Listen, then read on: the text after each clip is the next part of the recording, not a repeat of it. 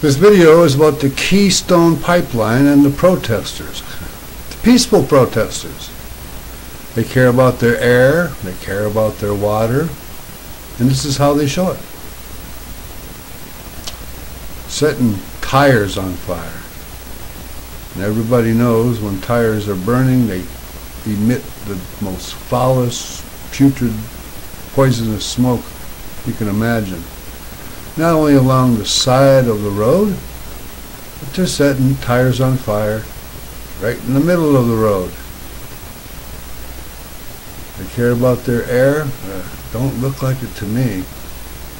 Watching the smoke burn like it's a sporting event or a rock festival or something. Here's a truck that got set on fire on the road. Oh, the black smoke from it. Got more tires, they're going to burn them all.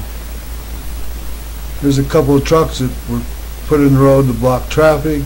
Oh, let's set those on fire too. This is a peaceful demonstration. We're going to just send plumes of black smoke into the air,